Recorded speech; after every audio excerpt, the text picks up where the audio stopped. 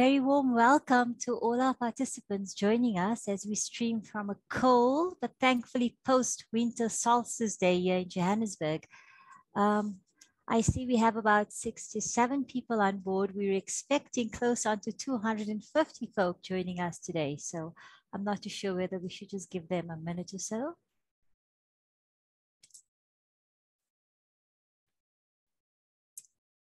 Thank you, colleagues. I've posted the link to yesterday's plenary session. It's in the chat. Please do have a look, and please note that today's session is also being streamed live. We will be posting the link there shortly. I think people are still coming through, so we'll just give them a minute. I think I'm going to continue talking, and I'm sure I'm sure that the other participants will be joining us shortly. We do have a very short session this morning. We need to promptly stop at about 10 o'clock because we have the concurrent sessions starting thereafter. Okay, once again, colleagues, my name is Fatima Rahiman. I'm a program specialist in learning technologies at SADI, but I'm also responsible for the communications portfolio of the Siyaphumelela program. I'm very honored to be presenting this session, which is always a highlight of our conference, as we showcase the wonderful work of our partners.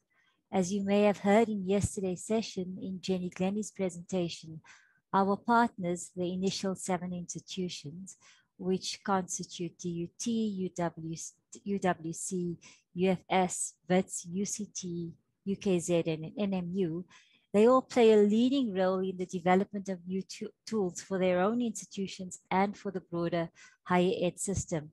They also lead and support the regional network, and they provide services. Talking about yesterday's session, we had some glitches in streaming the live service. We do apologize for that, but I have posted the link in the chat.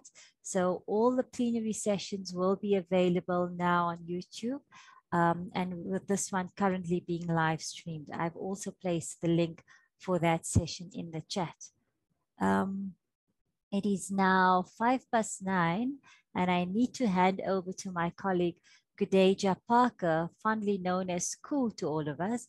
She is the CA institutional researcher at DUT and also the lead project driver. Koo, are you around? Hello, Fatima. Yes, I'm here. Okay, so Koo will present for about 20 minutes, after which we can address any questions you may have to her. You can either place that in the chat or you can raise your hand using the Zoom feature in the reaction tab below. Okay, Koo, can I hand over to you?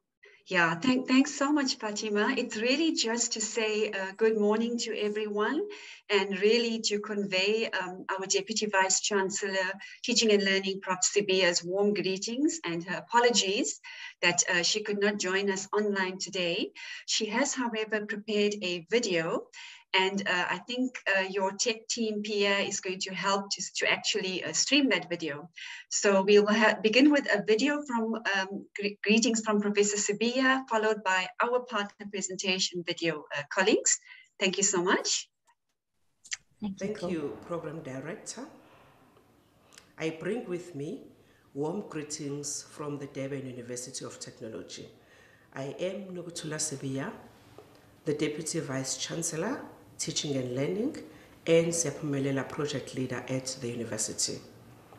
Our presentation entitled Success Beyond the Classroom, Developing Adaptive Graduates at DUT will showcase how Siyaphumelela is aligned to and embedded in our DUT strategic plan known as Envision 2030. The Envision 2030 seeks ultimately to improve lives and livelihoods both within our DUT community and the broader society. It is scaffolded on 4 perspectives, which are stewardship, systems and processes, sustainability, and society. Each perspective is founded upon 3 strategic objectives. Here you just see one of the 3 strategic objectives for each perspective: lived values, innovative curricula, a distinctive education, and adaptive graduates. This second phase of Siyaphumelela project at DUT addresses the 4 biggest student challenges we currently face, and these include financial and food insecurity, disjointed university support systems and processes, different levels of preparedness of our students, and the 4th student success challenge relates to building an institution-wide culture of evidence-based decision-making. We address these challenges through our 3 focus areas, namely holistic student support known as Sikusekele, We've Got You, moving the middle known as Hambisa, and building evidence-led institutional culture. 3 focus areas of Sikusekele that address the first and second challenges include Food Security Forum, One Residence, One Garden, Pagimpilo, which addresses food, nutrition, and education. Student Wellness Care, where we facilitate webinars on mental health and disability. Student Training and Development, which consists of Vuna Leadership, Academy, Financial Literacy, newsletter to update students on financial aid. Our 3rd major student success challenge relates to different levels of preparedness of our students to become the creative, adaptive, and entrepreneurial graduates envisioned in our strategic plan. Our staff are also differently abled in terms of the skills and pedagogies needed to effectively guide and develop our students into adaptive graduates. A new dynamic is the shift to remote learning as a result of COVID-19 and the digital divide that most of our students and some staff experience in terms of data, connectivity, devices, and technical know-how. These challenges are being addressed through Focus Area 2, Hambisa, meaning moving the middle. The middle are students are those who are at risk of not completing even in extra time, who are then at very high risk of dropping out if they are not eligible for NSFAS funding. Lastly, the 4th Student Success Challenge relates to building an institution-wide culture of evidence-based decision-making. These are pockets of excellence in terms of using data effectively to inform, monitor, and evaluate. We aim to achieve a lived evidence-based culture that is entrenched across the university. Through the 3rd focus area, building an evidence-led institutional culture, we implement AutoScholar, which is the software for tracking of students and staff performance, a Power Header, our data warehouse, and we conduct a number of surveys, including student satisfaction surveys. And lastly, the focus is on capacity building of staff, which includes training on Power BI, Excel, and qualitative research. Ladies and gentlemen, the team will share briefly the details of these exciting projects that we are involved with. I thank you.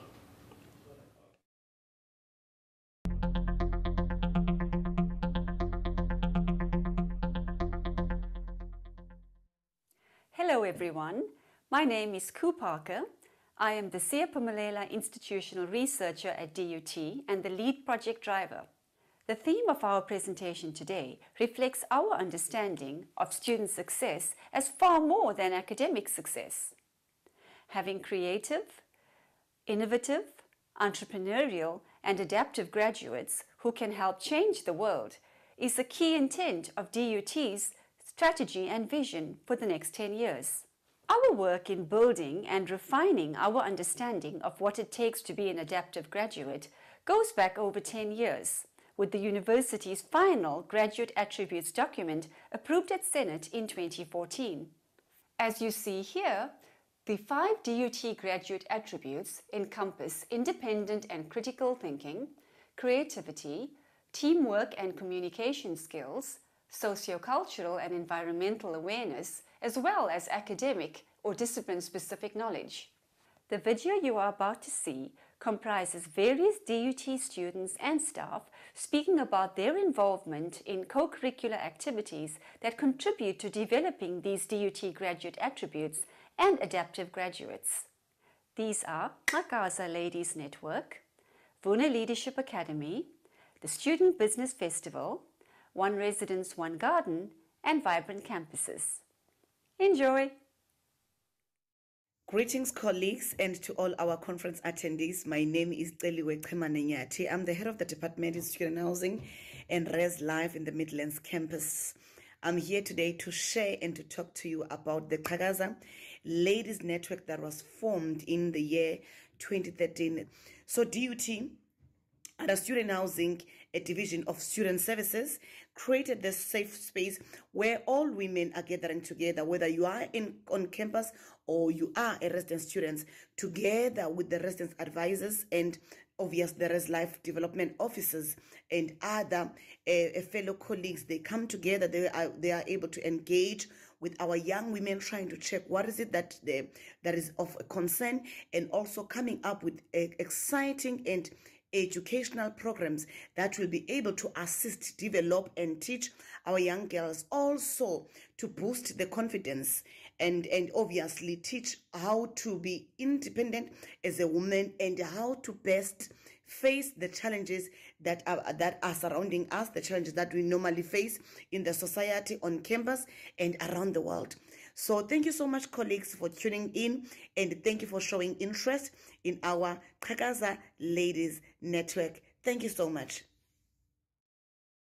Greetings everyone, my name is Nosibusiso Kumar and I'm currently doing my advanced diploma in business administration.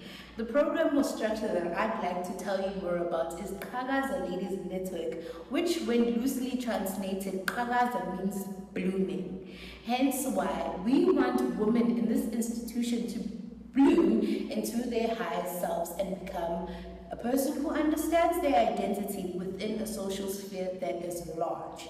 So, what is my contribution towards this program? My contribution towards this program is the former chairperson or chair lady of Qhakaza Ladies Network, of which my main goal was basically to plan, organize, lead and control the structure towards its organizational goals, and also to ensure that the team works together collaboratively in ensuring that the program actually works and is quite influential. So what I have gained, I've learned a lot through these programs, because I've learned that it is important to balance your social life and your academic life, and that you're not an island as a person, and you actually do need people, and you don't work alone as a human.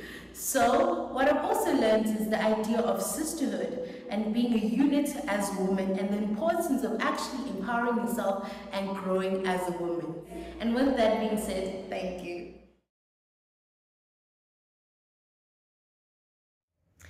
Greetings. The Vuna Leadership Academy is a part of Sigusegele, We've Got You.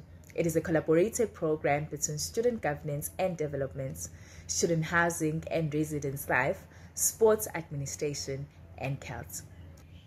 The Academy strives to be a premier space for training, research, reflection, and reservoir of knowledge pertaining to leadership practice and studies for young leaders. It aims to infuse the values and principles of the university among students, and also contribute towards developing a common DUT culture. The Academy also aims to ensure that our leaders become creative thinkers, ethical leaders, and also equip them with skills on how to be better leaders in the 21st century. I thank you. Greetings, my name is Awonge Gufa, and I'm currently doing my postgrad diploma in public administration, public management. As the former SRSA of 2020-2021, I have been involved in quite a few of the institutional programs, which are namely First Year Orientation 2021, Student Business Festival, InnoBiz Lounge, your In-Governments Network, Vuna Leadership Academy. One of which that I believe has stood up a lot in terms of impact and many other aspects to the students of the institution is Vuna Leadership Academy. Vuna Leadership Academy is one of the programs and projects that bring about change and development within the student leadership community and within the student holistically. This program is a program that aims to develop a mindset of a leader and how it polishes the vision of a leader and how it makes or teaches a leader on how to go about in daily routines of a leader, on how to make a decision, on how to think thoroughly on whatever situation.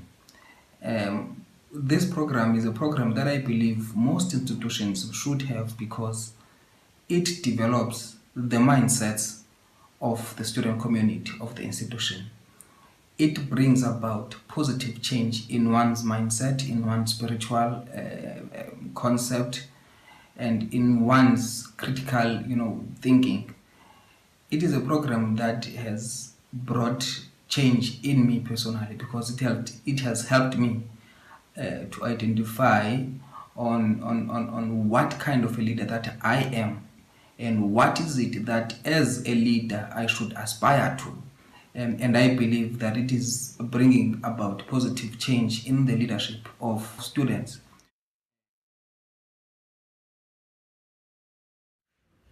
The Business Festival is an integral of the Siyaphumelela We've Got You Holistic Student Support Initiative. It is as a response to a call made by our Vice Chancellor to deliberately inculcate a culture of entrepreneurship amongst our students. The program is embedded on Envision 2030, and particularly the society perspective, which speaks of entrepreneurship and innovation, but also adaptive graduates. In the year 2021, DUT hosted its first ever online business festival. And of course, this was a platform where students showcased all kinds of businesses they actually are involved in, particularly with one short-term goal of making sure that we showcase and celebrate the ways in which students are creating third streams of income. The other component of the festival is that of education around entrepreneurship, where we invite well-esteemed entrepreneurs and CEOs of big companies to come and actually advise our students on how they can sustainably establish their own businesses, and how then they can advance not only South Africa but also the world at large using their own innovative ways. Greetings to you all. My name is Subethra. I am a third-year homeopathy student here at Durban University of Technology. I was privileged enough last year to be part of a program that is called the Business Festival. This program was created by the Durban University of Technology to help young entrepreneurs like myself. This project aimed at helping students who are interested in business grow and be successful in whatever business venture they may have. And because of this project became very dear and important to me, because that's exactly what I needed, that's exactly what I wanted as a young entrepreneur. I wanted my business to grow, I wanted it to be successful, hence I was compelled and eager to join. So basically what we did at the festival was go for a photo shoot, and in that photo shoot we're explaining what products we have, what we sell, what we bring to the clients, and that was taken and given to DUT students, and in that way we were marketing our products. So from this experience I was able to gain a lot of clients, which I'm very grateful for. I was also able to network with other entrepreneurs, which is very, very important when you are in business. I learned how to be committed.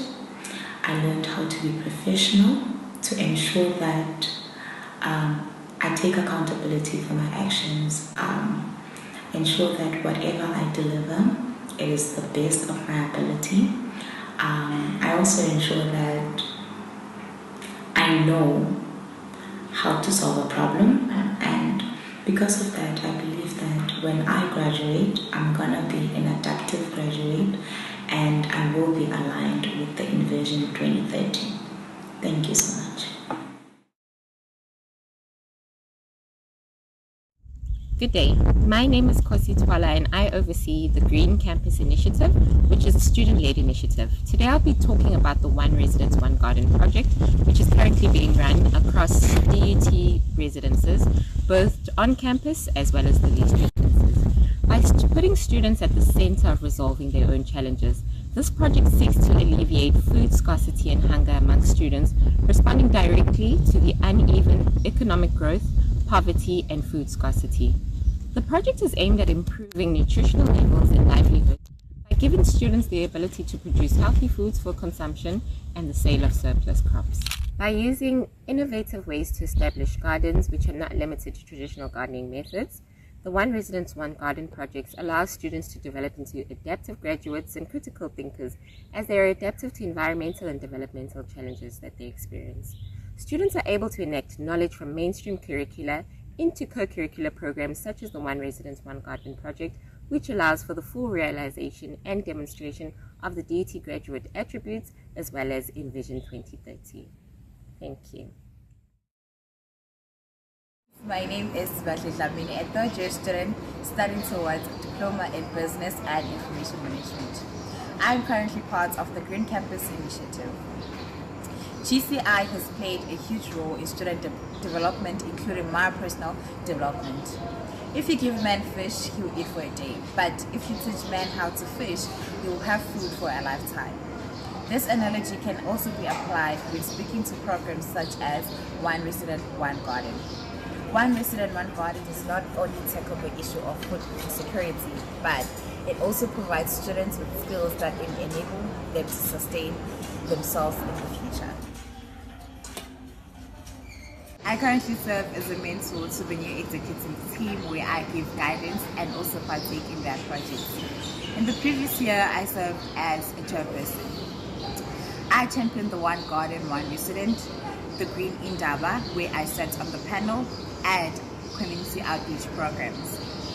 My duties included ideation, planning, implementation, and reporting back to the Department of Student Housing. In my experience within GCI, I have attained strong leadership skills and communication skills. GCI has also afforded me the opportunity to network with other green champions. It also has allowed me to cultivate my agricultural skills, where I infuse traditional agriculture with the 21st century living, the use of vertical gardening in living spaces.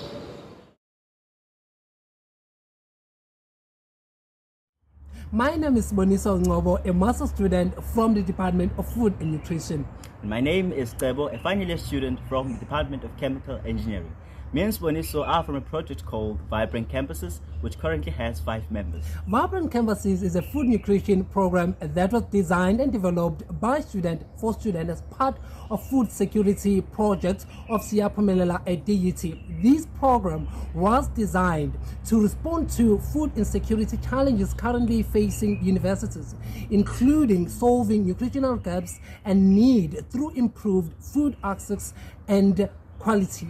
Moreover, we educate, train, and inform students. For example, we do food and nutrition education programs, food demonstration programs, and food awareness programs. That means our program do not only address food insecurity, but it also serves as a means to improve campus food environment, student food choice, and consumption of healthier foods.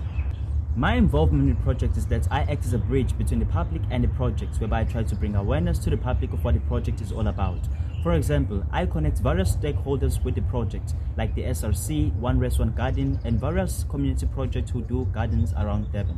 My personal experience as a team leader of Vibrant Campuses and also as a member of a Siyaphumelela Student Success Team at DUT is how this project has developed my leadership skills as I get involved with different people from different departments.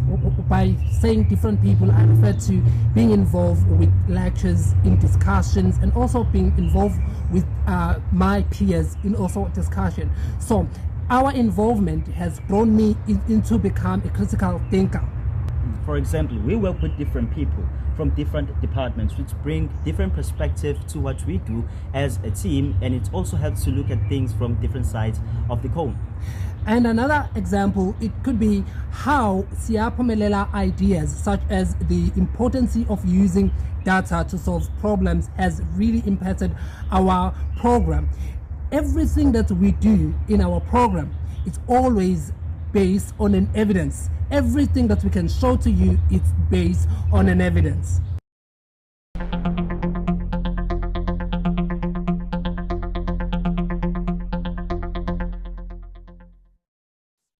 Thank you very much for that, Koo. That was an excellent presentation, certainly visionary, talking about Envision 2030 and an interesting and diverse array of student interventions. Thank you so much for sharing that. Are there any questions, colleagues?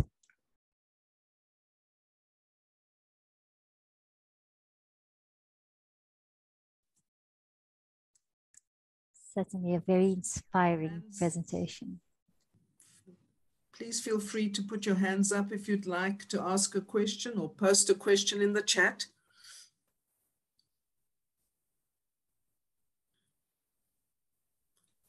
I've got a question from Polite. Polite, would you like to go ahead? Morning. Thank you for the beautiful presentation. I've got a question. My question relates to the program that targets women and girls in general. My question is there a program, a similar program for males? I'm thinking in terms of, if you look at the GBV scourge in South Africa, it seems we are leaving out males in terms of empowering them, especially when it comes to issues around GBV. Is there a program that you're running that's along similar lines to the one that you're doing for women? Hi, yes, Fatima, thank you so much for your question as well, Polite. There is a similar academy, if I can call it that. It's called the Insika Men's Network, similar to the one that we have for ladies in Gaza. And then, of course, the Vuna leadership is open to, irrespective of gender. So yes, we do have a similar, both our students and our staff involved have been having some challenges joining us this morning. So I'm not sure who's actually in the room with us. But if there are any other DUT staff here who can speak to the Insika Men's Network, please come through. Mzwa, you might be able to contribute. Hi, Doc. Yes. So basically, the Insika Men's Network and also the Tagaza Men's Ladies Network, they somehow do similar work, particularly around students and enhancing each other and really sort of creating a peer-to-peer kind of support network where then they discuss an array of issues really ranging from social cohesion to men or women empowerment, and also assisting each other academically as well. But then also towards the end of the year, we then kind of bring the two programs together and they discuss different kinds of issues that are affecting both men and women. One of the programs that we have done recently, which kind of links with the Green Campus Initiative as well, we did what we call a dark hour sort of program where students gathered in one residence and we switched off all the lights in that particular residence, trying to, of course, educate students to save on lights and whatsoever. But the discussions that we had in that dark hour, they were really around, gender-based violence and many other issues that actually students are facing. So there is one program that is for the male students, which is Intiga, and we have one program which is for the females, which will be Kagaza, that we actually spotlighted today. And then there's one that is still developing, which is particularly for the LGBTQIA plus community as well. So we kind of are starting that program and it's developing, and there's many other students who are interested then in also joining that program. But really the idea is to make sure that we do all the kinds of developments, but we bring the students together as well to discuss sort of issues that are affecting them in whichever level that they are doing so. So yes, thanks.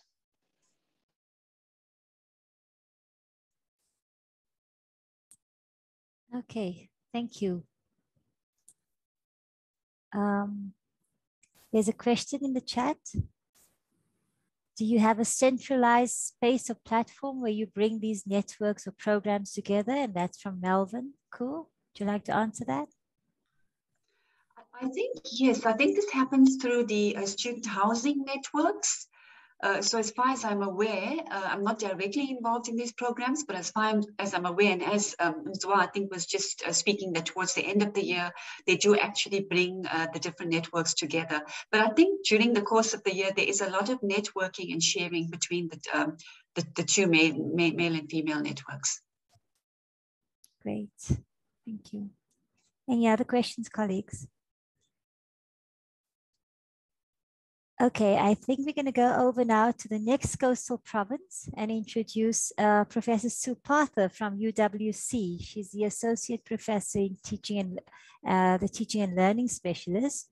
And she'll be talking to data-informed actions to support Year 2 of Phumelela at UWC. Professor Su, over to you. Thank you, Fatima. Good morning, colleagues. Thank you for joining this session. I think we're going to start off first with 3 presentations. And the first is a video by our DVC academic. She's unable to join, but will join later in the day today. Just giving you a brief outline of Year 1 and Year 2 of Phumelela at UWC initiatives. And then we'll have reflections from our students. We have 2 student videos. The first student video actually looks at a student who's a first-generation student. His name is Shadeen, and Shadeen reflects on his journey on how he became a UWC student.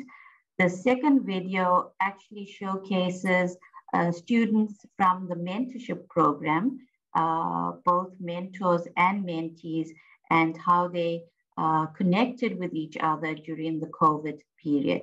And finally, then I would build on Year 1 Phumelela activities with you. So I'm going to hand over to Elizabeth.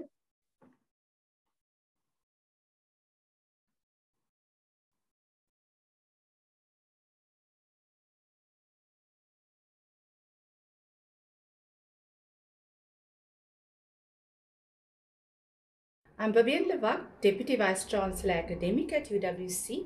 Today I will be sharing with you the successes, the challenges, and the way forward for us in our project called Phumelela at UWC. Our successes include the establishment of the Student Success Subcommittee, which is a part of our Senate Academic Planning Committee, which I chair. Here we address all student success related activities.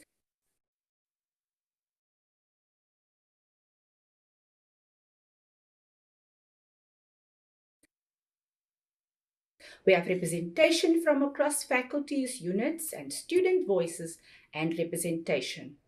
Siyaphumelela has provided UWC with a space to work more collaboratively, and much of the student success interventions were active before, but operated individually or in silos. The Phumelela project has allowed us to bring all engagements under one umbrella.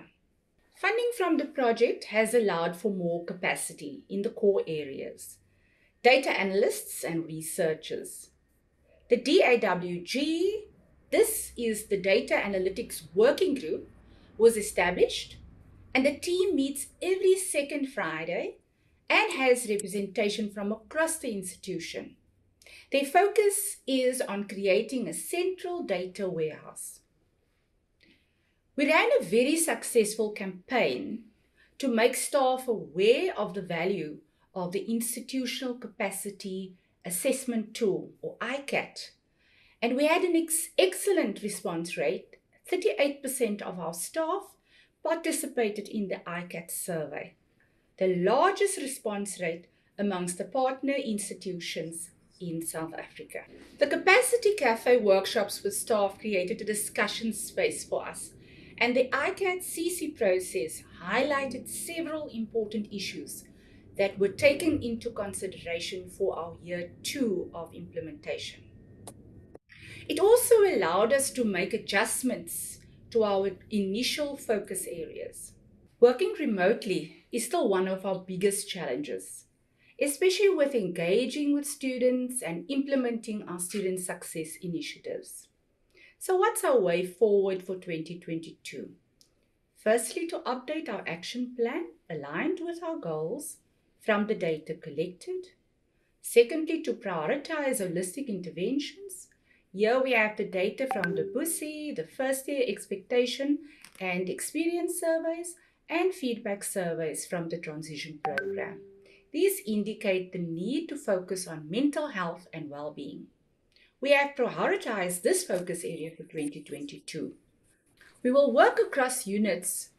First-year mentors will be trained by 2 units from the DVC SDS and DVC Academic to provide the skills to peer mentors to engage with our students as a first respondent when they are confronted with first-year students that experience mental health and well-being issues. Our student success project will be framed with the activity theory system and analyzed accordingly from implementation to monitoring and evaluation. Finally, we will follow a phased approach to our goals while taking time to reflect together or collectively on the process. Good morning, my name is Shadian Iris and this is my story. I attended Hillside Primary and then Spine High and I'm currently at UWC. Growing up, I always knew I was different and wanted more out of life. I grew up in Rocklands Mitchell's Plain. There were not a lot of opportunities around me unless I went to go look for it. And growing up, I was always seen as different because I was part of the LGBT community. So I got picked on a lot, I was name called, etc.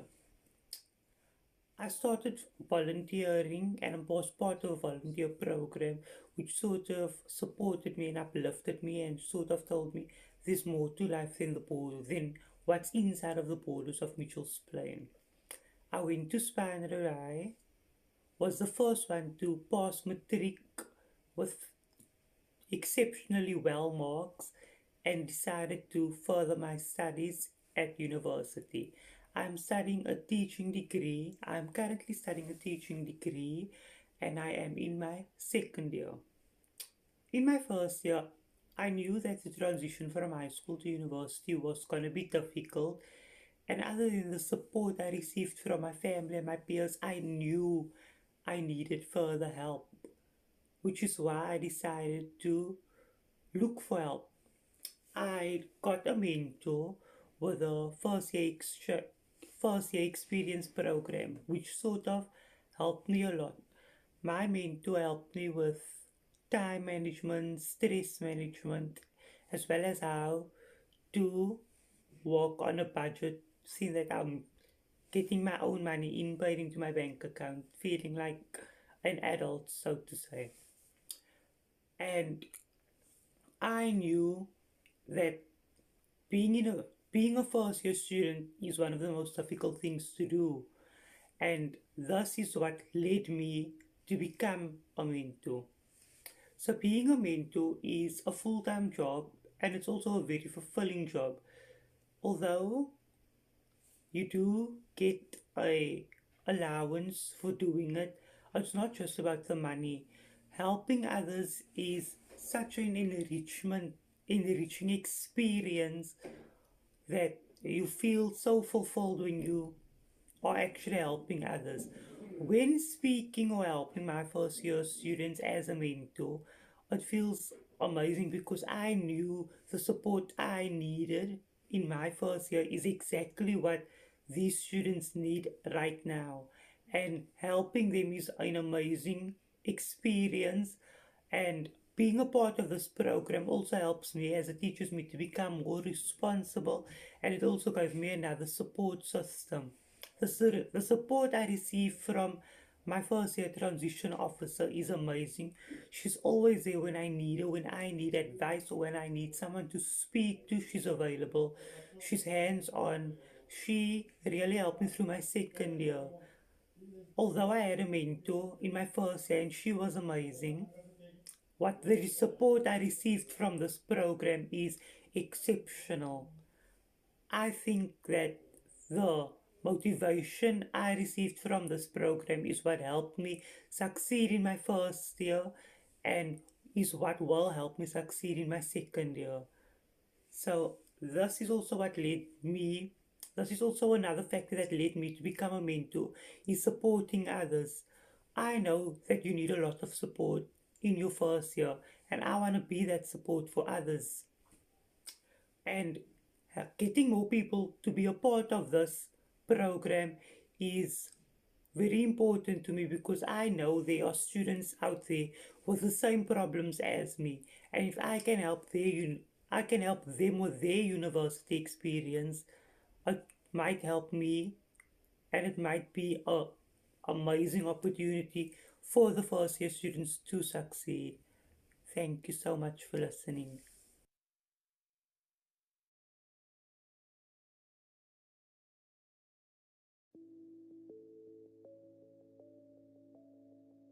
Hi guys, my name is Colette and I am a mentor for the FYTP. Being a mentor in this time was quite challenging because you have to interact with people virtually, which is more difficult than it is to interact with people physically. But the program did make it very easy, made resources available for us to be able to help first years transition into university accordingly. One of the biggest challenges that I faced personally with online sessions was getting my mentees to open up. But with time, with patience, and persistence, we got there. I do strongly encourage people to join the FYTP program. Thank you. I'd just like to share some of my experience so far with the program. It's been challenging but exciting. It's really been exciting and a huge learning curve for me. Especially given that we are working online during the pandemic, we tend to feel isolated and disconnected from the university and the community. This program has really brought it together to address issues and help our peers. Like this mentoring, the FYTP program, I feel like that's such an important program because it has given these mentees the community that most of us get when we go into varsity. I'm Bongani, and last year I was doing my first year and also part of the program. I love and appreciate the work that was done, the support that I got from the program, so much so that I decided this year to give back and also help out other first years. And for me, the experience has been that one of growth, both personally and professionally. My first year at UWC being online seems like a very daunting experience. However, through signing up for the mentor program that UWC offers, I was provided with support, a group of friends that were within my faculty, as well as a mentor who guided me through my new journey at this university. I'm forever grateful for all the help my mentor has given me, support, and loving, caring advice to help us get through our first year. Hi, my name is Subethra. The first year experience program has taught me a lot, from motivation to study planning. Thanks to my amazing mentor, Colette, these sessions have become sessions that I look forward to every week. Especially the coward games have made the experience even more amazing. I definitely did not regret signing up. Thank you for having this program. It definitely helped me with my first year experience online. The first year mentoring program has helped me with the transition from high school to university by teaching me that in order to stay on par with my lectures, I need to follow a structured timetable as well as plan my day so that there's minimal procrastination happening. It's also taught me how to interact and communicate with my peers, since this is something I would need to be doing once I complete my degree. It's helped the transition phase seem a lot less stressful, and I'm thankful for this. Good day to one and all. I'd like to take this opportunity to thank all the mentors who are part of the FYTP program at the University of Western Cape. I am a first-year student who is a mentee, who was part of the program, and I'd like to thank each and everyone who took the time to help us as mentees to conquer problems, to cope with being a first-year student. Before I joined the program, I didn't know how to manage my time. I didn't know how to tackle my problems, but ever since I joined the program, it has helped me so much. That hour sessions we have each week really helps me to recharge, to feel that I'm not alone in this, to not think about studies for that hour and just think about something else, learn something new, learn new skills. So it really helped me, and I encourage everyone to do it.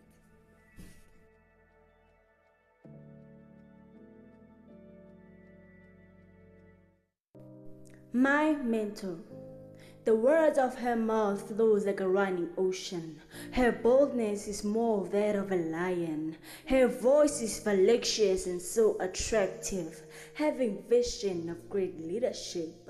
You made me realize that whatever difficulty we face, in this world we must continue with the pace, letting no problem impede us in any case. I and the others admire your attitude in rendering support with gratitude that made hard work become light, accomplishing our academics with delight. Through my mentorship experience, I have discovered many things about myself. You encouraged me not to be scared to face a challenge. Don't limit your challenges, challenge your limits, they said. I am who I am because you helped me realize what I am capable of.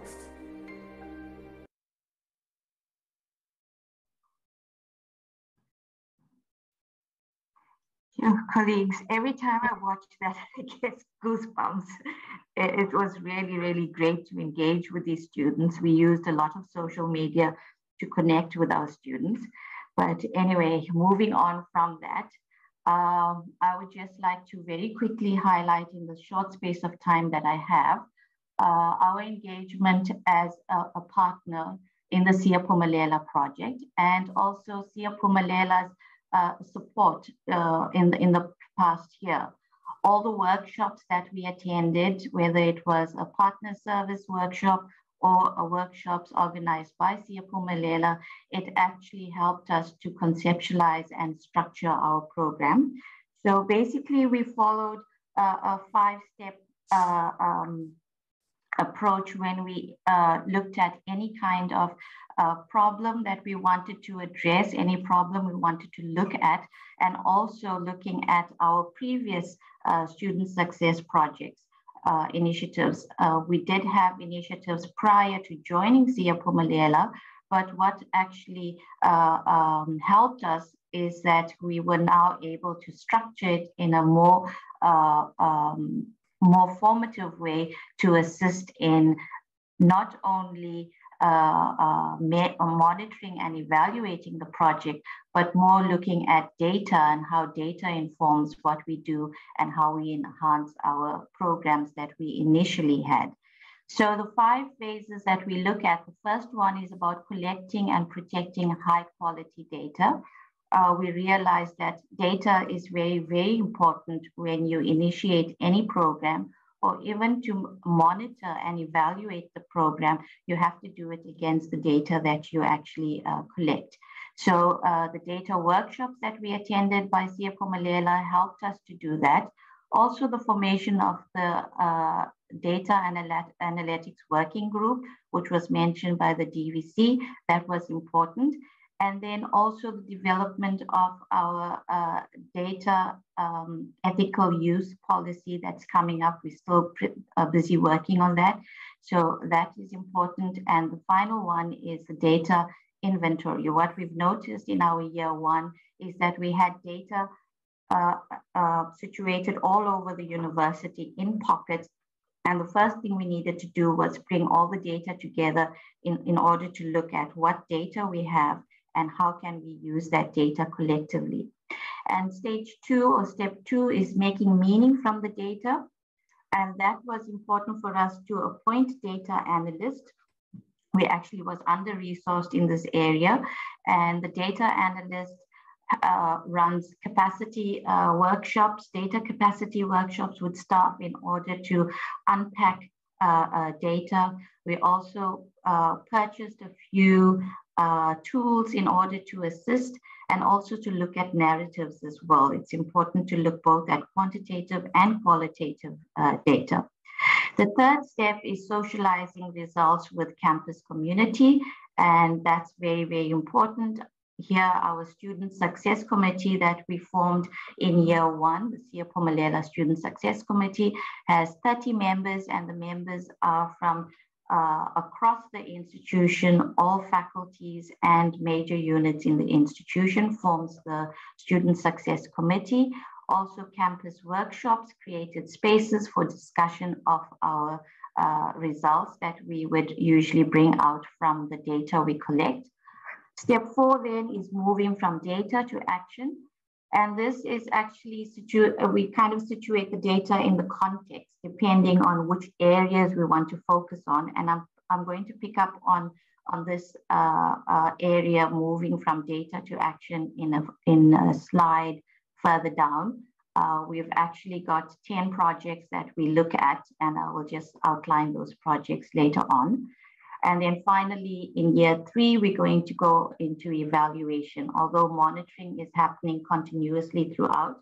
But in our year 3, our focus is going to be on the monitoring and evaluation and looking at data in that area. So how, when, and what in the project plan will be monitored and evaluated throughout our milestone period. If we go on to the next slide, we were very excited about the ICAT, which is the Institutional Capacity Assessment tool that we had to initiate in year 1. We had a very good response rate. 561 staff members completed that survey, which was really great. But I think more important than just completing the survey was the Capacity Cafe workshops that were run, where we actually discussed the findings that we got from the survey. And 3 capacity areas that we looked at was teaching and learning, policy and practice, and data and technology. And within those 3 areas, 3 questions were asked to the participants in the Capacity Cafe workshop. The first one was to look at where our strengths in this capacity area lies. Then possible reasons for the high percentage of don't knows. A lot of participants actually ticked the don't know choice when it came to answering the questions in the different capacities. So we wanted to unpack that and try and find reasons for that. And the last one was what needs to be strengthened to support students in this capacity area. So if you look at teaching and learning, the strengths we look at, and I'm not going to go through that in detail, we have 3 bullets there. Many of them spoke about easy access to lecturers. Lecturers were always available to answer questions. And this was mainly during the COVID period. And then the student support, the mentorship program, the tutoring program actually supported students during the COVID period, and also our mental health and wellness services that we provided for them. Policy and practice, our strengths, many of them mentioned that we have good policies, and these policies are based on good practice, it's good guidelines, and our mental health and wellness policy was inclusive. We've just concluded the mental health and wellness policy last year, so people were talking about that, and they liked the process that was followed in order to finalize our policy. Looking at data and technology, a lot of them acknowledged the provision of data and devices during the COVID period to both staff and students, access to the Wi-Fi, and then our learner management system called Ikamva. They felt that was really good to connect with staff and students, and then the new tracking system for marks and assessments as well. Possible reasons for the high percentage of don't knows. The discussions that we had in each of the capacity areas had very similar themes, so therefore I've actually written it across. A lot of them said possible reasons why participants had ticked the don't know box could be due to the lack of communication, could be lack of knowledge on strategies, lack of understanding of process and actions, etc., all at institutional level, disengagement with the institution, working in silos, and also no voice. So a lot of this, we realized that staff members usually work in their unit and in their area, and they're not aware of what's happening around them. What needs to be strengthened in teaching and learning? They spoke about more staff, student engagement, and also more key stakeholder engagement. They spoke about streamlining registration for students and also streamlining student choices and the choice process. Also about providing students with fundamental skills besides just academic skills, literacy skills. It's about providing them with fundamental skills. Under policy and practice, they spoke about what needs to be strengthened is discussion of ideas prior to implementation, sharing information, being more open, more consultation, and they felt new policies should be involved. Staff should be involved from grassroots level upwards. And data and technology, what needs to be strengthened is the limitation to track inactive and at-risk students, more information on BI and student outcomes, and stats on student completion rate and graduation rate and success as well. So we've used this to actually move on and try and bring this into our program. And therefore we had to make changes to our initial Siyaphumelela goals that we had, our project, in order to try and accommodate findings from the ICAT. Moving from data to actions, like I mentioned earlier to you, I've highlighted 10 programs or initiatives that has been implemented. The orientation program, the transition program, the mentoring program, high priority modules, the tutor enhancement program, making your mark is looking at second and senior year experience, curriculum advising, staff capacity workshops, the early warning system, and the study exam buddy. Most of these actions are presently ongoing, and student success we've seen goes beyond than your hard outcomes, where we look at academic performance, retention rates, attrition rates, throughput rates. We felt we should be focusing more on the soft outcomes that students reach or students achieve as they go through each of these programs. Finally, lessons learned from our engagement with Siyaphumelela is 4 areas we're looking at: student voices. And we noticed with much of the data that we've been collecting, it's quantitative data and not much student voices are shown in the quantitative data. So we need to collect qualitative data through interviews to get student voices. As you've seen earlier, we've also had videos. We've also allowed them to express themselves in artwork and poetry as well, in order to understand what students are going through. Student partnerships is a big thing for us, and especially in co-curricular activities. Usually we have students as tutors in the curricula, but co-curricular, we've realized that they're playing a very important role. So the transition program is by students, for students, and they work as partners with staff in order to conceptualize the program and the content of the program as well. Our last 2 lessons learned came from our ICAT survey, which spoke about communication and collaboration, 2 important areas that we are working hard on to try and change that, working in silos and involving the university community. Thank you, colleagues. Thank you, Sue. I think you've passed that presentation with flying colors, judging by the endorsements on the chat, both in your application of ICAT as well as the use of student voices. There's a question here.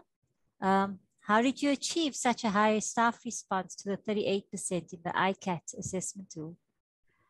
Okay, yeah, that was really great. We started communicating with staff very early. We had a video that we made from the DVC academic explaining the importance of the ICAT and how it would support us as an institution to move forward. So we had that video sent out to staff on UWC communication, and then we also sent out newsletters. We engaged with them for Q&A if anybody needed to know about that. So a month or so went on with just creating an awareness of ICAT and the importance of ICAT. So and also we sent out a video on how to. So when you get the link, what needs to be done, step 1, step 2, step 3, which actually made it very easy for them. When the ICAT survey came about, we had it opened for 3 weeks. And within that 3 weeks, every once a week, we would send out communication as well. So I think that's how we really got our staff on board. And I think, like I mentioned, more important than just getting the results, it was sharing the results with the university community and with all 561 participants as well to get the results back. And then the Capacity Cafe workshops was really informative. Thanks, Sue. Another question here, Sue, before you go, from Tasneem. Have you seen an improvement in student performance through these initiatives, and do you know the improvement quantum? Yeah, we weren't measuring student performance, but we, like I mentioned, we're looking at more soft outcomes than hard outcomes. So we've noticed more students seeking help. If we look at support services, more students going to CSSS for psychosocial kind of support, more students making use of the library, the writing center, and those numbers we are looking at actually increase.